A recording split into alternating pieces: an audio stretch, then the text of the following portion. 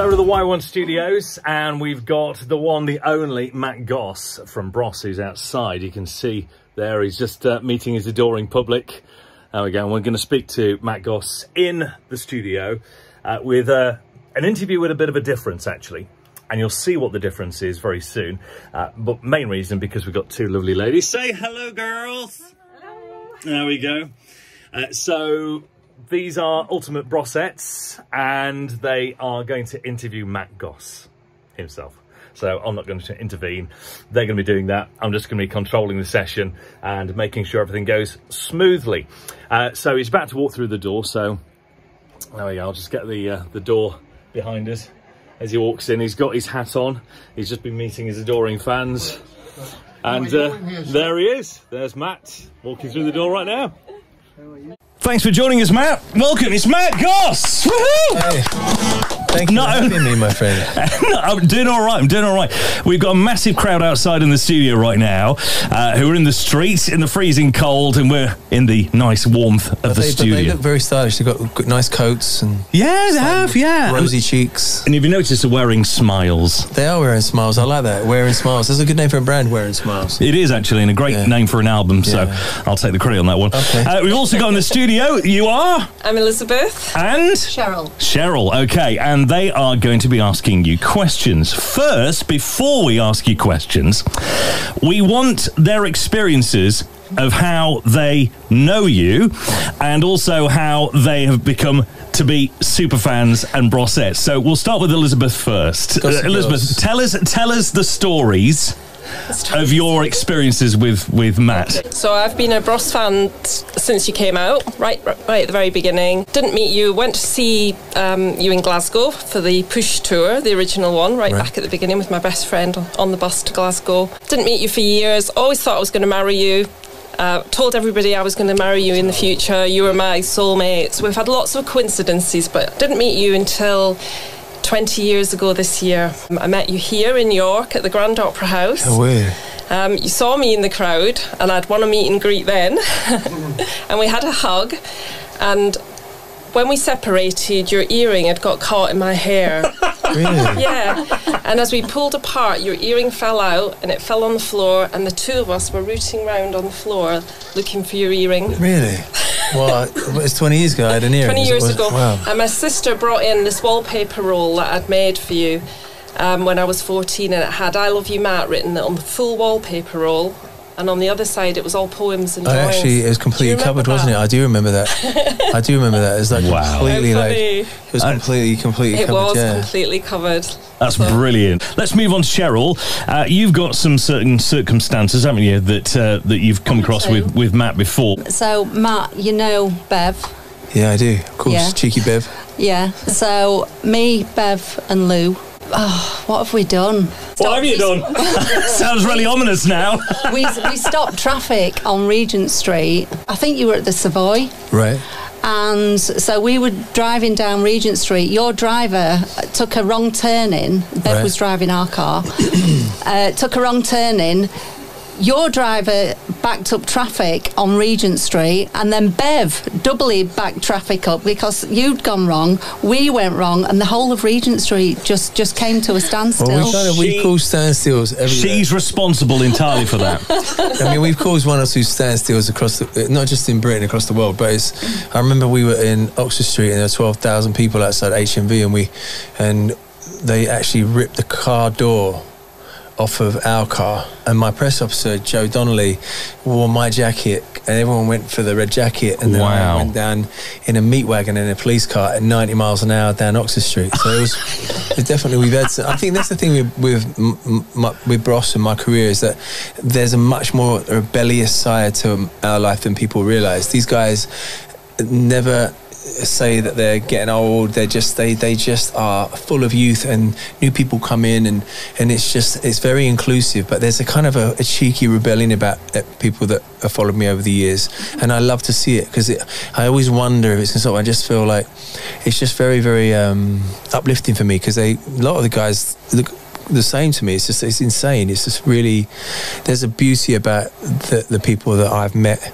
and these guys outside now. I love them with all my heart. Well, do you know what? We saw the humility in you, just going out there and hugging your adoring fans, and it's the time you've got for them as well. That's the main thing. I mean, they're cheeky, they're gorgeous, they're fun. Yeah, one of them saying to point at the mouth in a little bit crazy, but you know. But they know it, and they're just. But the thing is, it's up to us if we decide to get old and go, oh no, I'm too old for this now. It's just really is a journey, and they've come to see me in Vegas. They've come all over the world. We've been, you know. Have you been to Vegas? You cancelled. Well, I was there for 11 years. You should have chosen another week. How rude. How rude. Let's move on to some questions then. Elizabeth, let's have question number 1 from yourself. Okay, well, following through from the diamond earring and being caught, that was a moment that I've been like really building myself up for over the years meeting you. So I was just wondering if you've ever had an embarrassing incident happen with somebody that you've looked up to, some famous person that you've always wanted to meet, and something slightly embarrassing. I wish I sound really boring. I wish I had an embarrassing moment with another celebrity that I admired. I mean, I was lucky enough to meet Stevie Wonder, and he was lovely to me. I met him at Motown Records in New York, and he was lovely. People like Michael Jackson, who wanted us to. I think one of my biggest regrets is that Michael Jackson asked us to open for him at Wembley Stadium, and our management said no because we were playing Wembley Stadium. And I just wish we'd done that show, because we could have done it 2 nights. You know, I don't mind opening for Michael, but it would have been amazing. Meeting Princess Diana made me blush. She just had a way about her. Hanging out with the Rolling Stones in Kansas City, playing table tennis with them, and Ronnie Wood wearing my jacket live on stage and coming out playing and he's wearing my jacket, Get It Back, and they've all signed it for me. So it's not really embarrassing moments, just moments of gratitude really, where I've met my heroes. I was lucky enough to sing recently for Muhammad Ali before he passed, and so it's never ending, you know. Like, but I've got good mates, like people that I love and I'm happy for, because I've seen him grow. Like people like Jason Statham came to my show 3 times and came with his dad. I mean, that's a big compliment when people that you love and admire come to your show, you know. So it's just not really embarrassing, but it's really moments of like, wow, you know, how lucky am I where this part of your body, you know, your voice, where the voice takes you, you know. Absolutely. Lovely. Great question. So my best mates, Bev and Lou, who they've always given me the nickname, their little Yorkie Pud. I call them my little Lancashire hot pots. I can see why. Yeah. Have you had a Yorkshire pudding wrap? Oh my God. Have you ever had a Yorkie pudding wrap? I'm slightly aroused right now. That's what I really was am. hoping I'm for. slightly aroused. I mean, one of my favourite things in the world is the Yorkshire pudding. So I didn't know of this invention called a Yorkshire pudding wrap. And if there is one, then we were going to have dinner tonight. But I think we got. I mean, it's one of my favourite things in the world. Not many people can make it, but. You know, it's literally next door. Okay, well, I guess we're all. I had one before I came here. Can we get Matt a Yorkie pudding wrap? No, I'm gonna go. I want to have the experience. I want to go next door and order it. Yeah. We got Wayne mouthing outside. We got. I'd go for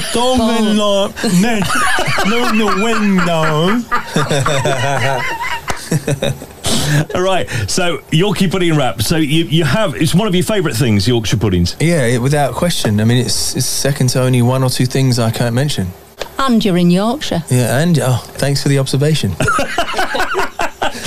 Elizabeth, next question. Okay, so I want to know what your guilty pleasure is. Ooh. My guilty pleasure is chocolate.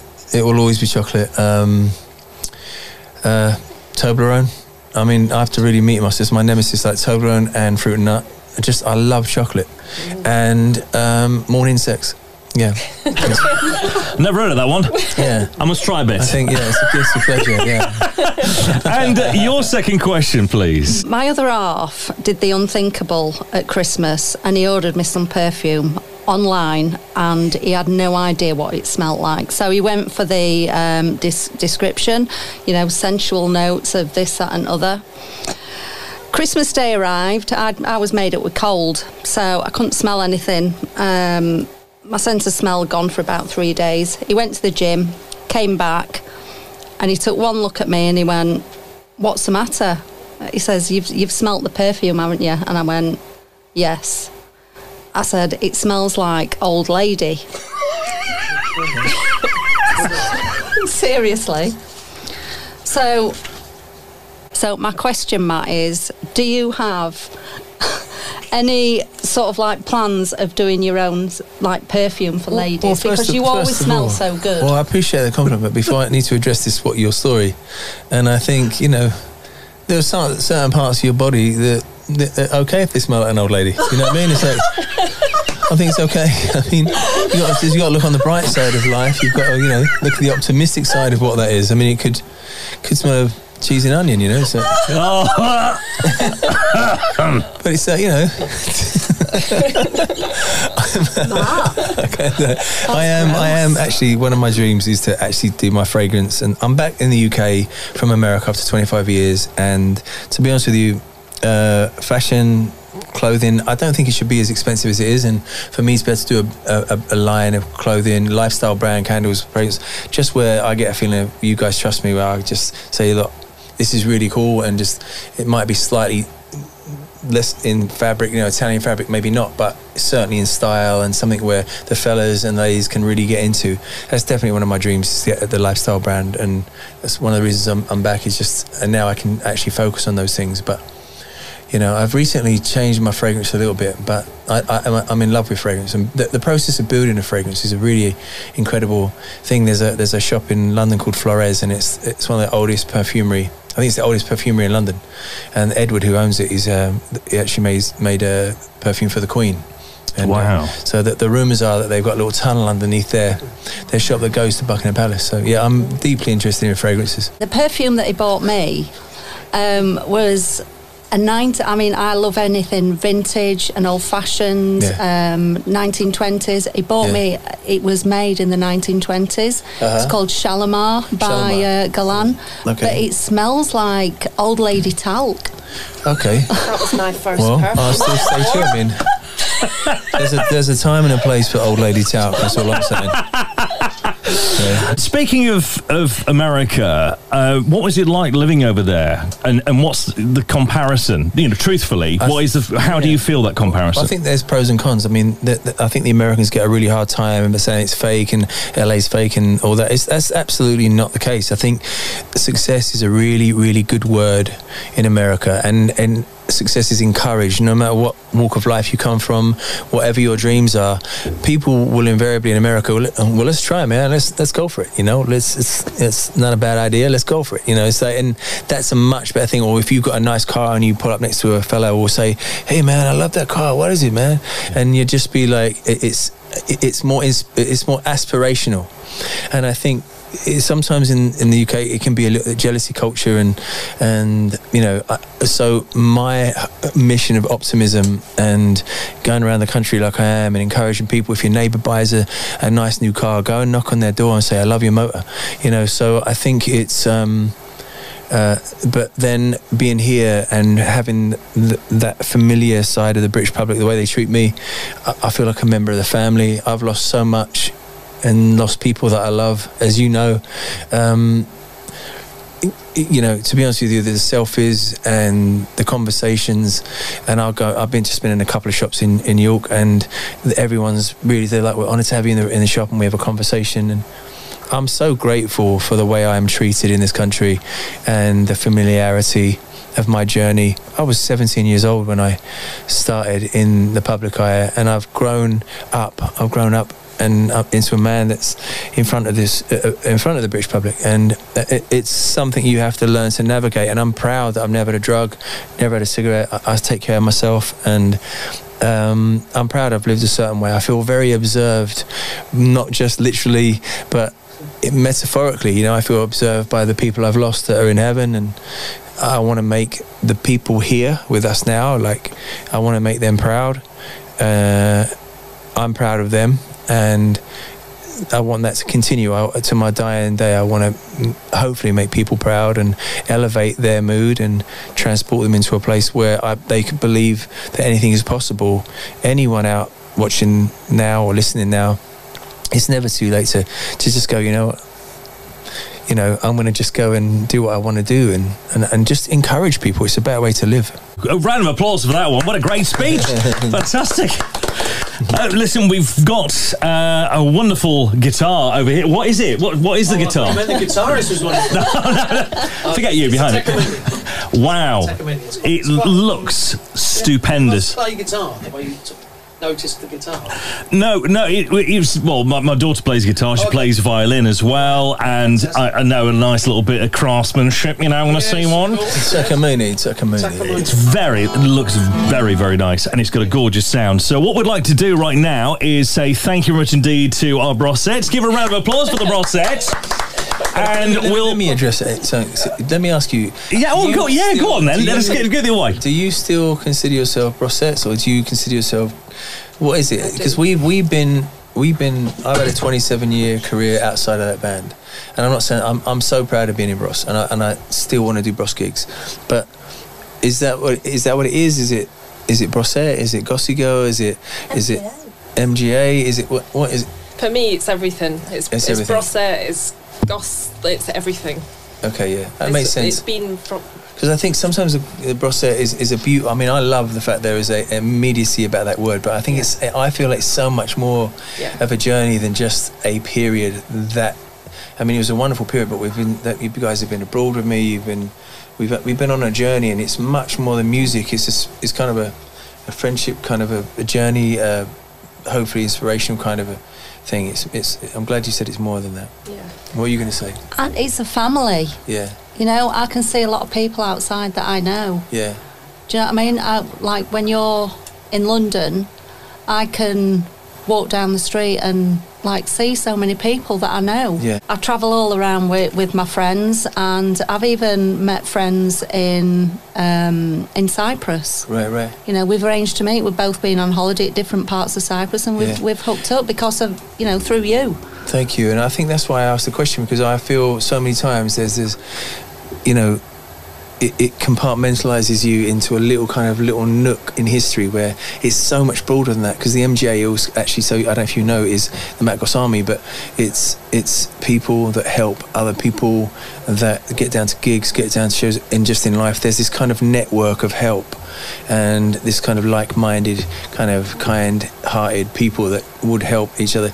Even #MGA online, I've seen people answer questions and help people because of that. So it's good for people out there to know that it's a kind of it's a bigger universe than people think.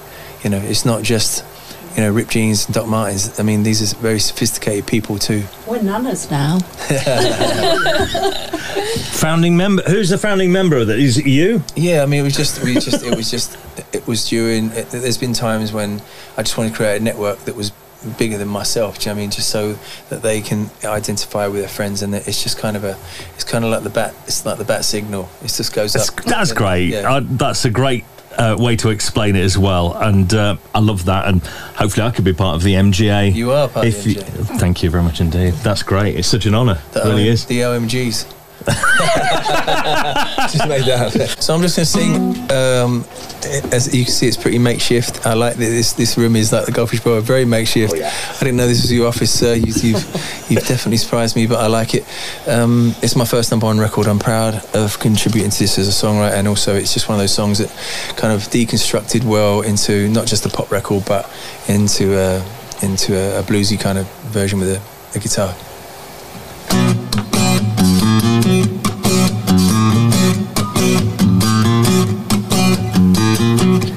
I watch you crumble like a very old wall, yeah. I see you stranded. You took me for a fool. I'll have my revenge, ooh, yeah. 'Cause I owe you nothing at all. I owe you nothing at all.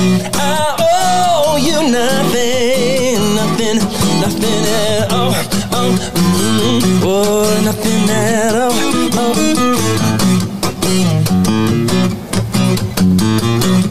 I watch you suffer with no feelings at all. Oh, I see you desperate, you won't hear my call. And he who laughs last, ooh, ooh, yeah, owes you sweet nothing at all. I owe you nothing at all. I owe you nothing at all.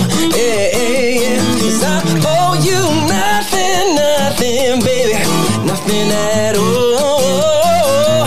I owe you nothing at all. Oh, oh, nothing at all.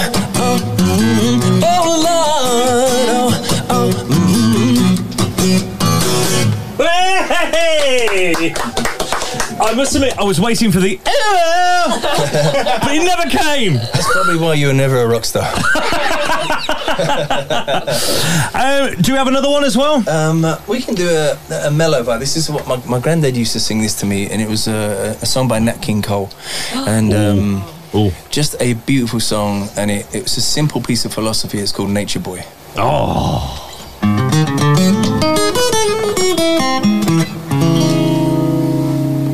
There was a boy, a very strange, enchanted boy. They say he wandered very far, over land and sea. A little shy, but sad of eyes,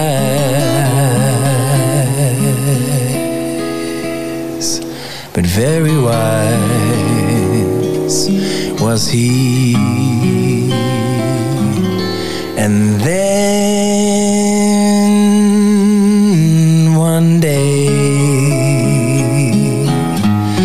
that magic day, he passed my way. He spoke of many things, fools and kings. This he said to me: the greatest thing that you'll ever learn is just to love and be loved in return.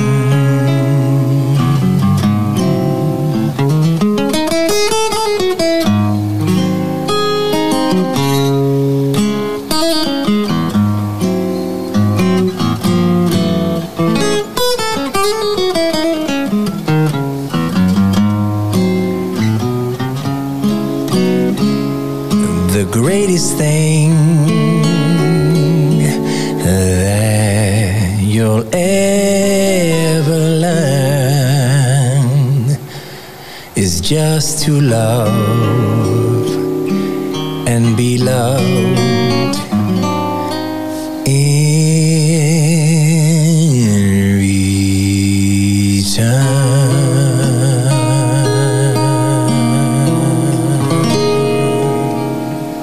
Give it up for Matt Goss. Woohoo! Fantastic stuff. Thank you so much indeed. We love this because this is what you get to do. I love it. Let's do the Beautiful Unknown before I go, because I like it. Oh, would you? Yeah, let's do the Beautiful Unknown. You see, that was unprovoked. Yeah. Unprovoked. I like this song because I wrote this song actually about the removal of fear, you know, and we don't often think the unknown is a beautiful thing. We have to face forward and believe that next week, next month, and next year is going to be a great place. And I love this song, the way that deconstructs into just this form. So anyway, this is called The Beautiful Unknown.